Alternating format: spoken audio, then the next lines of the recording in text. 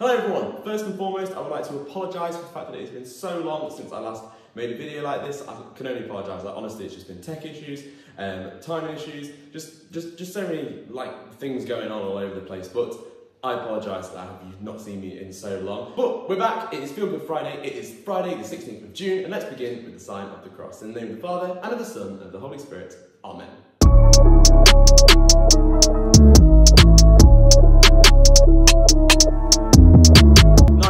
As always on Feel Good Friday, let's begin by chatting about the week we've just had with the people around us. Off you go.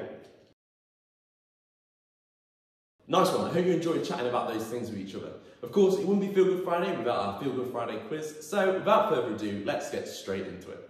Question number 1. Unfortunately, on Sunday night, it did not come home when England came second in the football, but do you know who came third in the Euros? Was it Spain or Denmark?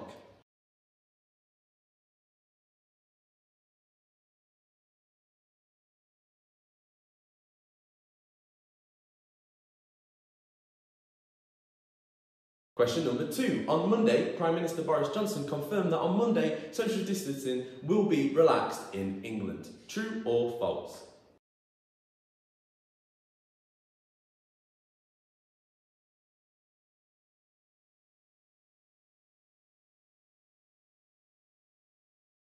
Question number 3. What was last week's word of the week? Was it courage or wisdom?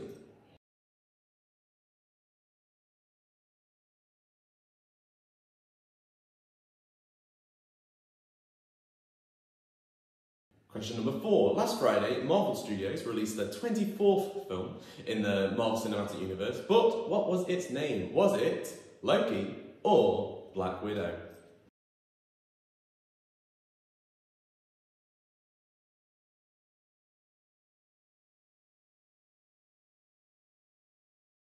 And finally, question number 5, true or false, this Friday is the last Friday of this academic year. And of course, that one is true. Now don't forget, this quiz is always just for fun, so don't worry if you got them all right or wrong, as long as you have fun along the way, that is what's important. Awesome, so this week our word of the week is awesome. It might sound like a little bit of a strange one, like how can awesome be a word of the week? Normally we have things that are like religious and stuff like that. But actually, wonder and awe, which is where the word awesome comes from, is a gift of the Holy Spirit. Wonder being something that you find amazing. If something's wonderful, it's full of wonder, and awe being a feeling of respect that you get once you've experienced that wonder. So for example, you might go outside and you think, oh wow, the sky looks wonderful, it is so beautiful, and you're filled with wonder because of it, and then you think, wow, God made the sky and I have so much respect for him. So that's kind of like how wonder and awe works, and it's a gift of the Holy Spirit. So you remember all those weeks ago when the disciples received at Pentecost the gifts and fruits of the Holy Spirit? That was one of them. And with all of this in mind, this week our scripture is going to be taken from right at the beginning of the Bible in the book of Genesis. And it's a story of how God created the world. Now, I know when you're reading this, you might be thinking, but Will, come on, we know about evolution and all this stuff. Like, obviously the world wasn't made in 7 days. And that's fine, you're perfectly entitled to think that. But I personally quite like to think of this story as the 7 ages of evolution, rather than necessarily the exact 7 days, like the world and the world as we know it was created in a week. I'm not unusual in thinking this, as you probably know from RE, a lot of Christians view the evolution story and the creation story to be tied in together like this, but I just wanted to let you know that it's okay to think that. As we're reading it today, I encourage you to think of each element as something incredible and wonderful and awesome which God has created, and think about how we experience each of these parts in our lives each day. Just a little bit of a forewarning, it's quite a lengthy one, but if you close your eyes or really imagine each thing as it's being created, it will pass by fast, and it will really help you get immersed more in the story. So this is a reading from the book of Genesis. In the beginning, when God created the universe, the earth was formless and desolate. The raging ocean that covered everything was engulfed in total darkness, and the Spirit of God was moving over the water. Then God commanded, "Let there be light," and light appeared. God was pleased with what he saw. Then he separated the light from the darkness, and he named the light day and the darkness night. Evening passed and the morning came. That was the first day. Then God commanded, "Let there be a dome to divide the water and to keep it in 2 separate places." And it was done. So God made a dome, and it separated the water under it from the water above it. He named the dome Sky. Evening passed and morning came. That was the second day. Then God commanded, "Let the water below the sky come together in one place, so that the land will appear."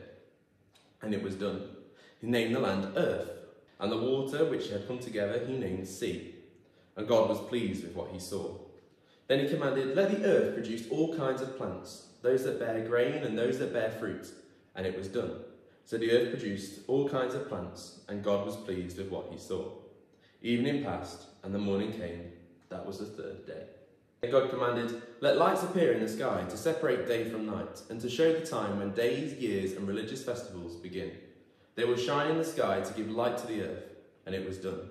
So God made the two larger lights, the sun to rule over the day and the moon to rule over the night. He also made the stars. He placed the lights in the sky to shine on the earth, to rule over the day and the night, and to separate light from darkness. And God was pleased with what he saw. Evening passed and the morning came. That was the fourth day. Then God commanded, "Let the water be filled with many kinds of living beings, and let the air be filled with birds." So God created the sea monsters, all kinds of creatures that live in the water, and all kinds of birds. And God was pleased with what he saw. He blessed them all and told the creatures that live in the water to reproduce and to fill the sea, and he told the birds to increase in number. Evening passed and the morning came. That was the fifth day. Then God commanded, "Let the earth produce all kinds of animal life, domestic and wild, large and small," and it was done. So God made them all, and he was pleased with what he saw. Then God said, "Now we will make human beings. They will be like us and resemble us. They will have power over the fish, birds, and all animals, domestic and wild, large and small." So God created human beings, making them to be like himself. He created them male and female, blessed them, and said, "Have many children, so that your descendants will live all over earth and bring it under their control. I am putting you in charge of the fish, the birds, and all the wild animals. I have provided all kinds of grains and all kinds of fruit for you to eat. But for all wild animals and for all the birds, I have provided grass and leafy plants for food." And it was done. God looked at everything he had made, and he was very pleased. Evening passed, and the morning came. That was the sixth day. And so the whole universe was completed. By the seventh day, God finished what he was doing and stopped working. He blessed the seventh day and set it apart as a special day, because by that day he had completed his creation and stopped working. And that is how the universe was created. The word of the Lord. Thanks be to God. So there we are, that is the story of creation, and in my opinion it is something that really is awesome and something that we can really find wonder in. But I'm aware you've listened to me for a long time now, especially with that longer reading, so I would like you to have a chat. Turn to the people around you and ask each other, what is your favourite part of the world we live in? What is your favourite part of God's creation?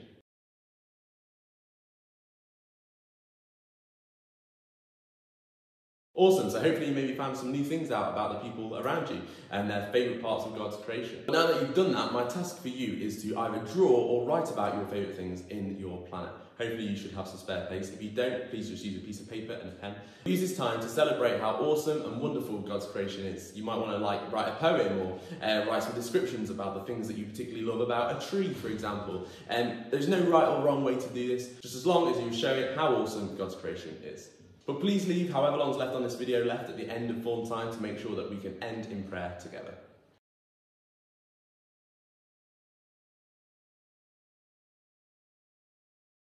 Nice one, hopefully you enjoyed doing that, but as always, let's end now together with a time of prayer. So just relax and take a breath and acknowledge God's presence in the room.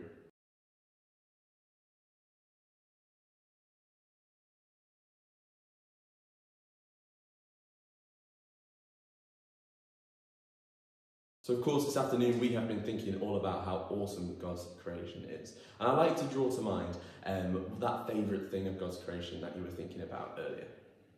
Think about it and spend a moment to thank God for that thing now.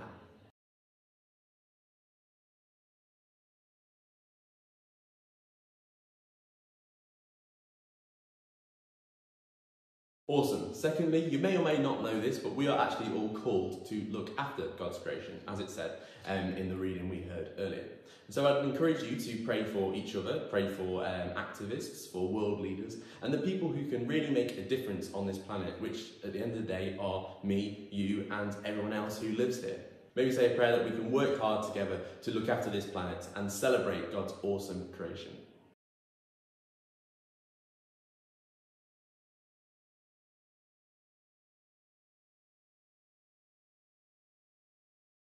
And finally, I'd like to pick 2 or 3 people in the room who you would like to pray for in this final week of our our year together.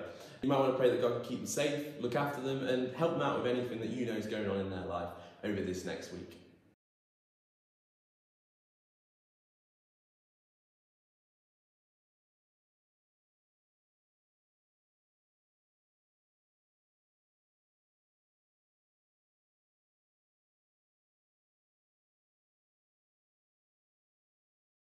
And just as God gave us the world, he also gave us a prayer. And so we're going to join all of our prayers together now this afternoon by saying together that prayer, the Our Father. Our Father, who art in heaven, hallowed be thy name. Thy kingdom come, thy will be done on earth as it is in heaven. Give us this day our daily bread, and forgive us our trespasses, as we forgive those who trespass against us. And lead us not into temptation, but deliver us from evil. Amen. Nice one. Your mission is on your way home today to pick 3 things that you notice that are awesome about God's creation. But that is it from me today, guys. I hope you have an amazing weekend. And let's end with the sign of the cross. In the name of the Father, and of the Son, and of the Holy Spirit. Amen. See ya.